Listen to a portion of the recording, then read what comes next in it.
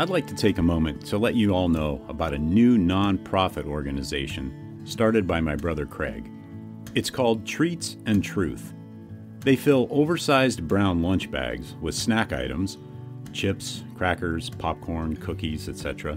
Also, a bottle of water, toothbrush, toothpaste, sanitary wipes, and most importantly, a small gospel tract book of John. No cigar?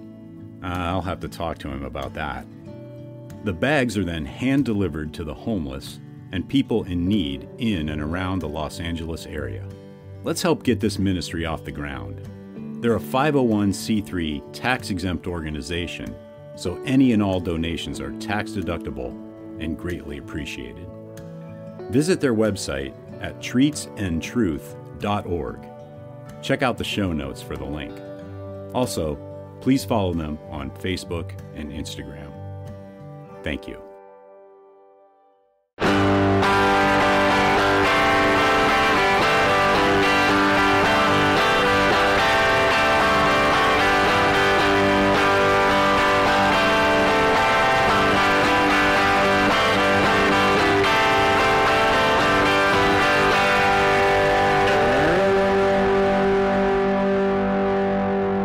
Welcome to episode 164 of the Burning Bush Podcast, where we share the message of the Bible while enjoying a good cigar.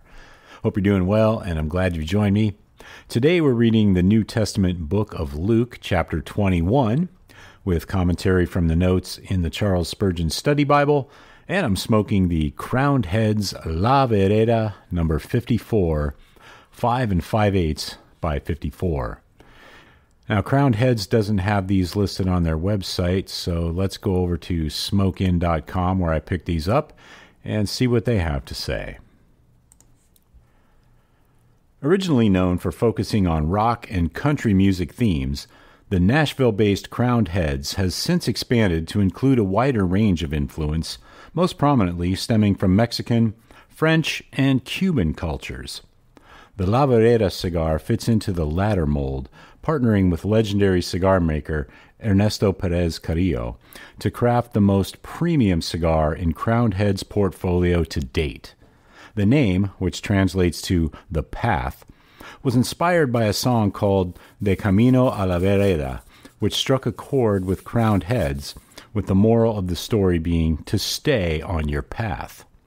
Similar to certain modern-day Cubans, Cohiba Bejique comes to mind, Crowned Heads La Vereda features larger ring gauges throughout the line. This is contrary to the company's usual preferences, but Carrillo insisted that the cigar's recipe really opened up in thicker formats. Said recipe includes a 4-year aged shade-grown wrapper from the Jalapa region of Nicaragua, a Jalapa binder, and fillers from Nicaragua and the Dominican Republic. All told, the Crowned Heads La Vereda boasts a medium to full intensity, being Cuban-esque yet fuller in body. The cigar lingers on the palate with nuanced complexities of peppered toast, cardamom, worn leather, and ginger snap cookies.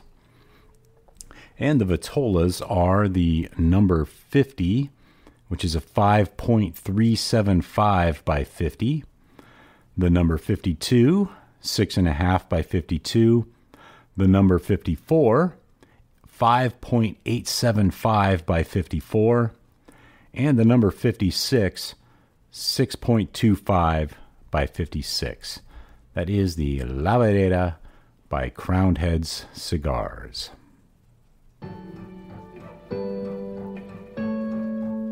So let's get back into this week's reading in the book of Luke, chapter 21. I'm reading from the English Standard Version, the ESV, and verse 1.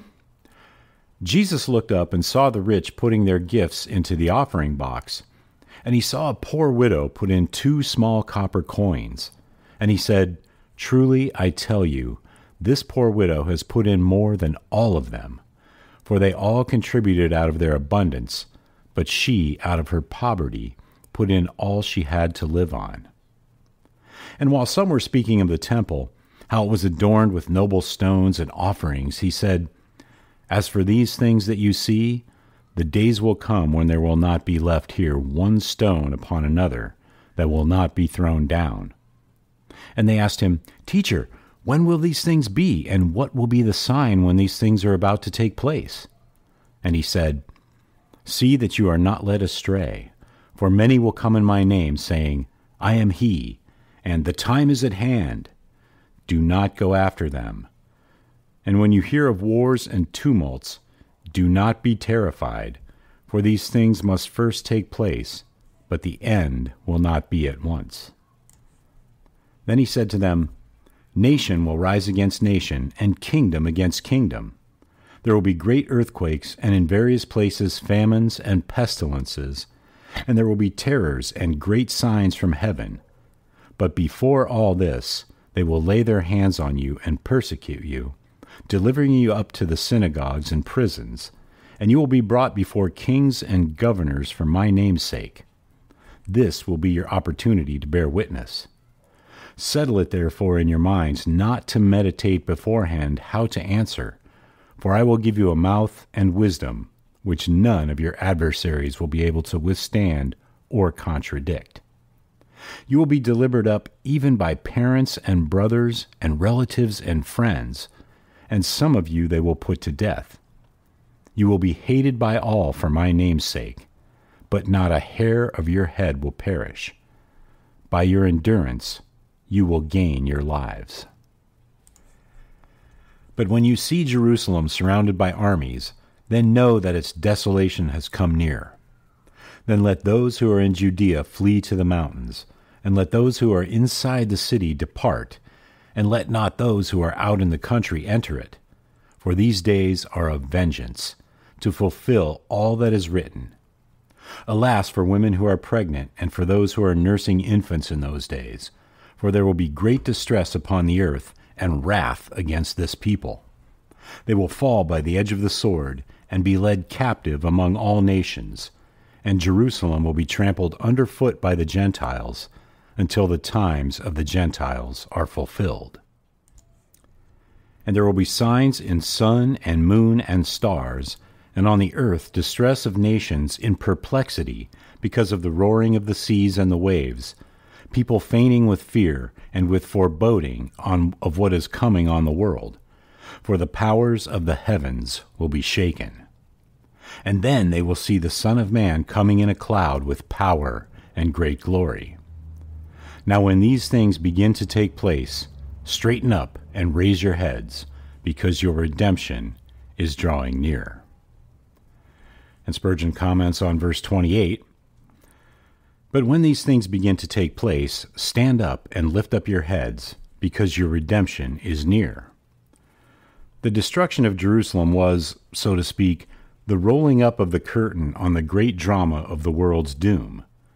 It will not fall again until all the things we now see will have passed away, and only the things that cannot be shaken, the things of God and of eternity, which we cannot see, will remain. We must regard the siege of Jerusalem and the destruction of the temple as being a kind of rehearsal of what is yet to be.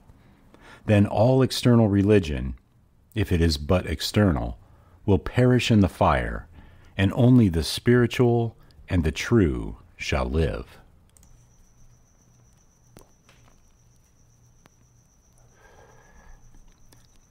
And back to Luke, verse 29. "And he told them a parable.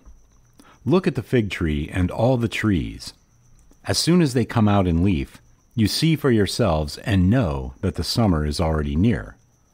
So also, when you see these things taking place, you know that the kingdom of God is near. Truly, I say to you, this generation will not pass away until all has taken place. Heaven and earth will pass away, but my words will not pass away." And Spurgeon says about verse 33, "Heaven and earth will pass away, but my words will never pass away."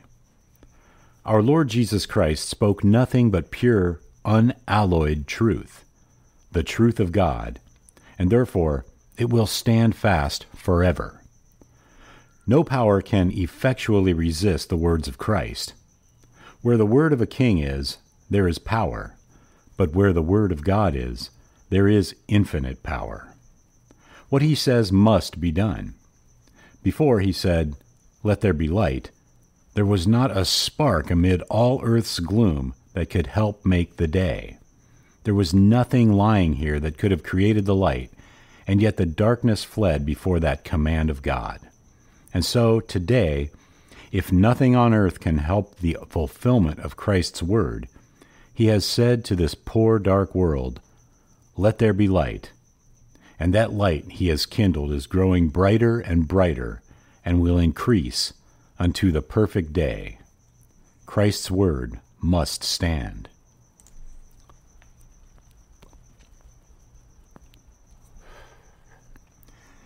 And back to Luke, verse 34. "But watch yourselves, lest your hearts be weighed down with dissipation and drunkenness and cares of this life, and that day come upon you suddenly like a trap. For it will come upon all who dwell on the face of the whole earth. But stay awake at all times, praying that you may have strength to escape all these things that are going to take place, and to stand before the Son of Man." And every day he was teaching in the temple, but at night he went out and lodged on the mount called Olivet. And early in the morning all the people came to him in the temple to hear him. That's the end of today's episode.